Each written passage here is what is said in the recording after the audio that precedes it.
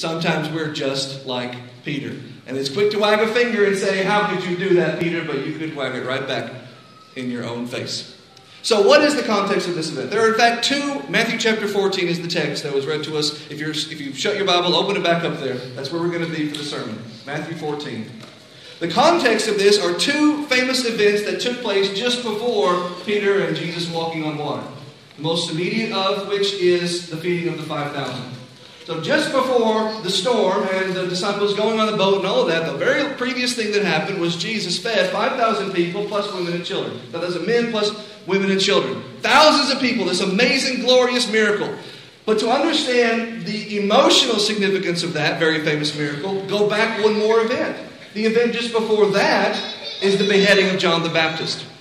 And so the news reaches the ears of Jesus that his cousin, his friend, his fellow minister, his fellow proclaimer of the gospel kingdom to come, has been brutally, shamelessly murdered by Herod. John the Baptist is dead. The word reaches Jesus. He does not even have a moment to process that person's death, to grieve over that loved one's death, before immediately the very next thing they say to Jesus is, and there's thousands of people here, and they're all hungry, and we don't have any food. And so Jesus has to say, okay, tell everybody to sit down. How much food do we have? A few baskets. Okay, here, spread it out among everybody. And they feed 5,000 plus people with food left over to spare. And then once all that's done, my Lord, who can't even process because he has other things he has to tend to, finally he's tended to them. Now he gets to say to the disciples, go over to the other side of the river, or the sea. We're in Bethsaida. Go over to Gennesaret. I'll meet you there. Well, what are you going to do, Lord? I'm going to go up into the mountains, and I'm going to pray, and I'm going to meditate, and probably I'm going to think and reflect on the death of my friend, which I haven't been able to do yet. So you go on, I'll catch up with you. I'll meet up with you there.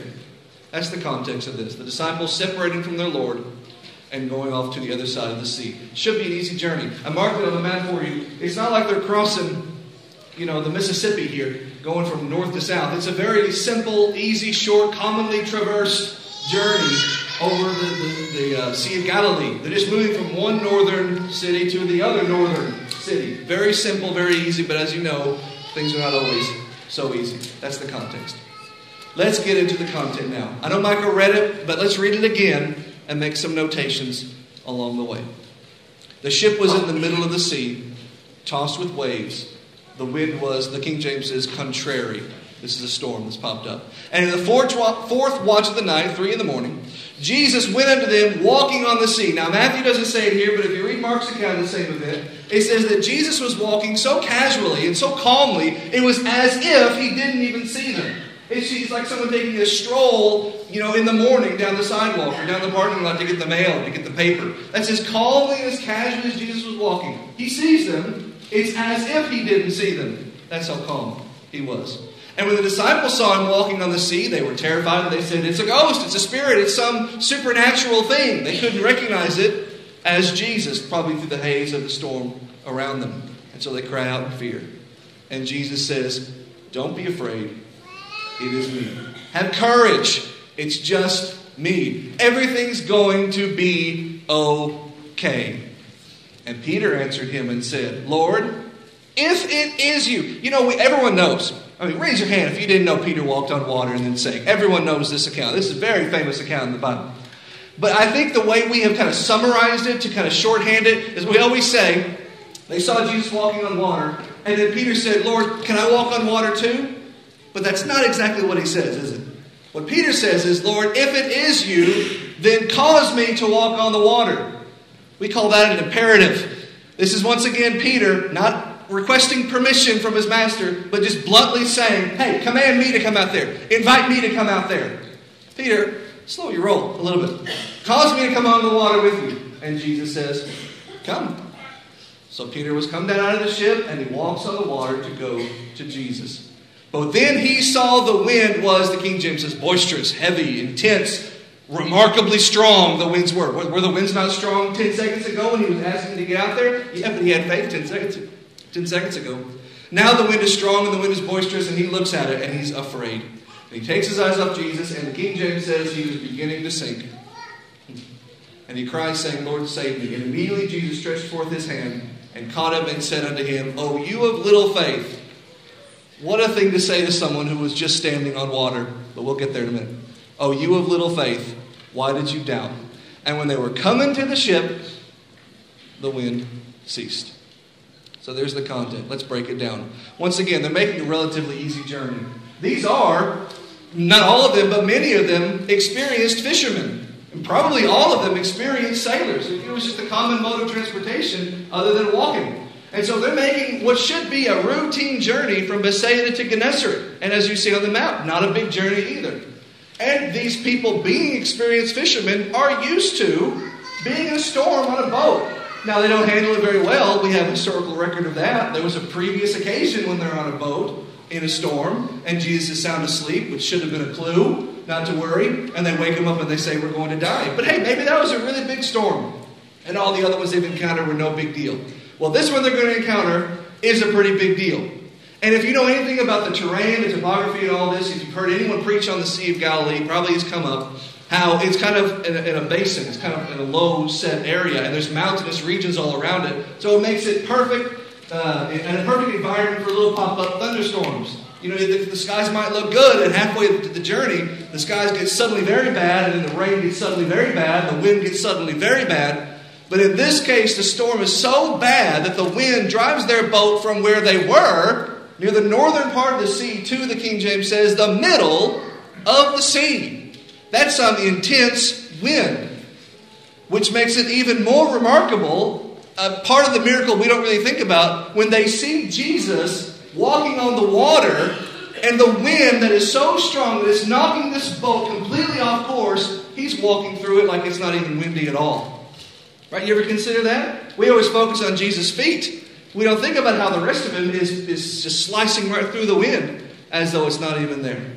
He's not struggling to get to them. He's just strolling like it's a perfectly fine afternoon, walking on the water to them. And Peter says, Lord, if it is you, cause me to walk on the water. Now, let's not spend too much time on the if it is you thing. I think this is Peter being cheeky.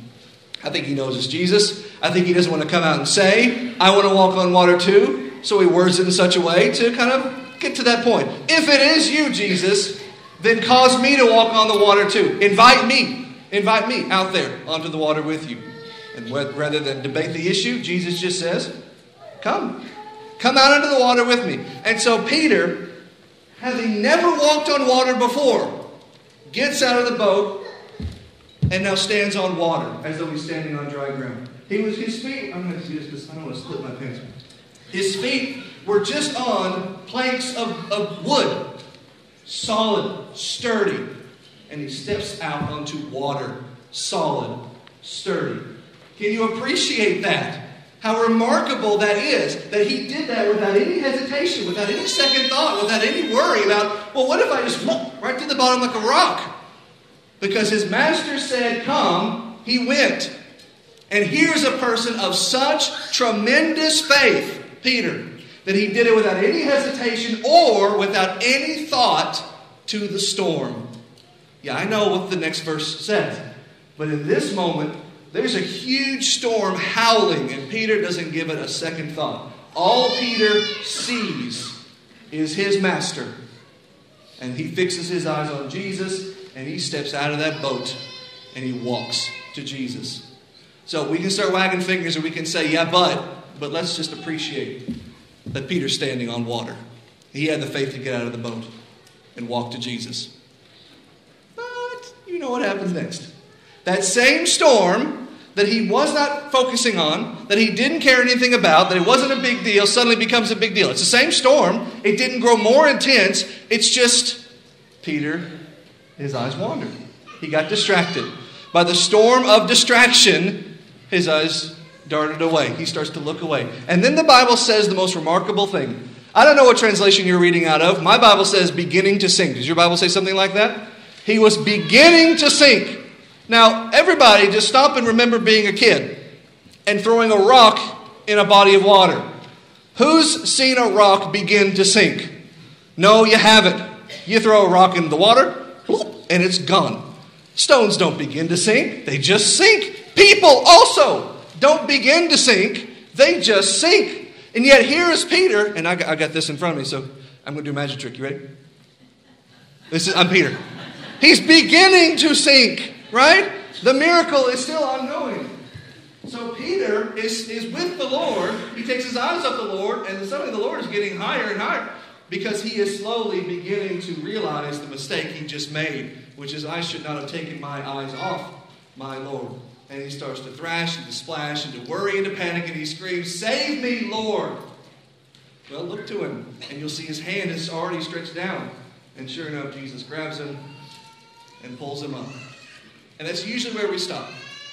Or maybe we read Jesus' statement, "Oh, you of little faith," and we don't really consider what he says, and we just talk about how you need to have more faith in Jesus. You need to have more faith in Jesus, because Peter didn't have enough faith in Jesus, and we try to compare Peter to ourselves, which we're going to do in a different way in just a second. And we say, well, look, Peter, you need to have more faith, Peter, because you took your eyes off Jesus. You need to have faith. And we're like, I wouldn't have gotten out of that boat. How could I possibly make a statement like that? I would have been where John was, or where Matthew was, or where Thomas was, or any of the other ones. I would have been on the boat watching Peter, wondering what was going to happen. I'm not getting out of the boat. I tell you this, even if Jesus, if I was that Matthew on the boat, even if Jesus had said, "Luke, Peter, hey, Matthew, you come here," I would have been like, "No, I'm fine." And I would have stayed on the boat. I mean, I probably would have obeyed my master, but if he had given me the option, I would have taken option A, and I would have stayed on the boat. I'm not getting out of that boat. So let's not be too hard on Peter. He got out of the boat, okay? But nevertheless, Jesus says to him, "Oh, you of little faith, why did you doubt?" And it's that second phrase that we forget. Because Jesus defines the problem with Peter's faith here in the very next phrase. It's not that, "Oh, you didn't have enough faith, Peter, period," a big blanket statement, because he had plenty of faith. He got out of the boat. It was that he stopped having faith. He began to doubt. Let's not compare Peter's faith to John's faith. I mean, Jesus, what are you doing saying Peter had little faith? John didn't get out of the boat. Because Jesus isn't comparing Peter's faith with John's faith. Nor does Jesus compare your faith with someone's faith over here, or someone's faith here with someone's faith over there. Jesus does not compare our faiths to each other. We are all running the same race, but we are running it individually. We are all going to the same goal, but we are going to reach that goal. If we all reach that goal, and it's going to look differently, because some of us are going to stumble and fall in different ways or in different amounts of time. We're going to stumble. I'm going to stumble 1,000 times. You might only stumble 3 times. So it's going to look a lot messier, my journey from here to the goal, than yours will. But it's the same goal. We can encourage each other on the way to that goal, but you don't compare your race to someone else's race. You don't compare Peter's faith with John's faith or James's faith or anyone else. Peter had enough faith to get out of the boat, but Peter did not have enough faith to keep his eyes on Jesus. That was Peter's problem. "Oh, you little faith, why did you doubt?" And then he picks him up and walks him back to the boat. I had this thought last night. I come up here every Saturday night before I preach on Sunday. I come up here and I do a dry run. It's always much better than it is on Sunday morning. I come up here and I do a dry run. I preach the whole sermon to an empty audience, which is also my nightmare for a Sunday morning scenario. But I come and I preach the sermon to nobody, and as I'm doing it, I always have my pen and my notes, and I'll start preaching it without looking at my notes to make sure I know it. And then I'll have a thought that'll pop in my head, and I'll think, "Oh, that's really good, I'll write that down." And that's why I practice, because it's always better on Saturday night, and I'll think of new things. And last night I was finishing, and as I always do, I walked to the back, and I sat in the back pew, and I scrolled through the slides to make sure they looked okay from the back. And as I was doing it, I got to this slide right here, and I thought, actually it was this slide right here, and I thought, wait a minute. So Peter gets out of the boat, he's walking on water, okay? He starts to sink into the water. Jesus picks him back up. So now Peter is once again standing on water. And it says they came into the ship. They got from the water back to the ship, which means Peter had to walk on water again to get back to the boat. God is a God of second chances. Imagine if you were watching this scenario and Peter sinks and he gets picked up. You think, well, you blew it, Peter. Apparently not, because he walks on water again to get back to the boat. You're going to make mistakes. So let's compare ourselves to Peter. Sometimes we are just like Peter. Peter was inquisitive. That's a good thing. Let's be like that. Lord, if it is you, cause me to come out of the water. As we summarize it, can I come out of the water too? What kind of a question is that? John turns around to ask. Of course you can't get out of the water. And Jesus says, excuse me, yes, he may. You never know unless you ask. Peter was an asker. Peter was a seeker. Peter was a desirer to learn. You can say a lot of things negative about him. You can never once question Peter's desire to grow and to increase his abilities and his talents for the Lord. He sought, and he often found. Peter took initiative. Peter, you can come out of the water. I have given you permission to walk on water. As I said, I would have said, that's great to know, and I would have never done it. But Peter was a doer.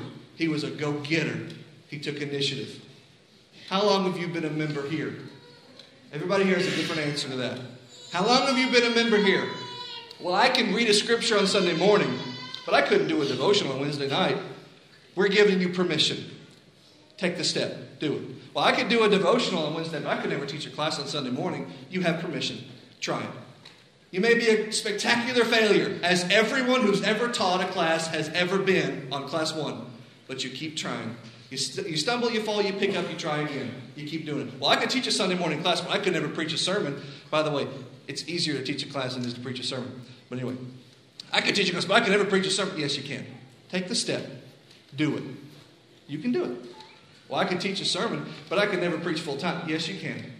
There's a church that needs you. Go over here and do it. You have an opportunity to serve. Well, I could make a phone call, but I could never go see someone. Yes, you can. We're giving you permission. God has given you permission to take that next step. You are comfortable. Get out of the boat. Walk on the water. Peter took initiative. Learn from that lesson. But Peter was also inconsistent, just like we are too. As much as there is to emulate, there's also enough we can say, I relate. Peter was inconsistent. But so are we. Peter stumbled. Peter fell. Peter sank into the water. And Jesus picked him up and walked him back to the boat. You can be that way too. When you are inconsistent, and when you stumble, and when you fall, you might want to say, that's it, I've given up, I can't do it. Obviously I failed, so I'll always fail. That's not Christianity. Christianity is salvation from your failures. Present and future tense. You're going to make more mistakes. And your Father in heaven and His Son is going to continue to be there with His hand down, ready to grab you and pick you back up. You just need to put your faith in Him, put your eyes on Him, and walk with Him. So where are you this morning? Are you standing firm on the water? Great. Take the next step. Keep walking. Are you sinking in the water? Okay, we've all been there. Find the Lord. If you don't know where He is, we want to help you find Him. Put your eyes back on Him. Grab His hand and walk again. If you're not a Christian, become a Christian.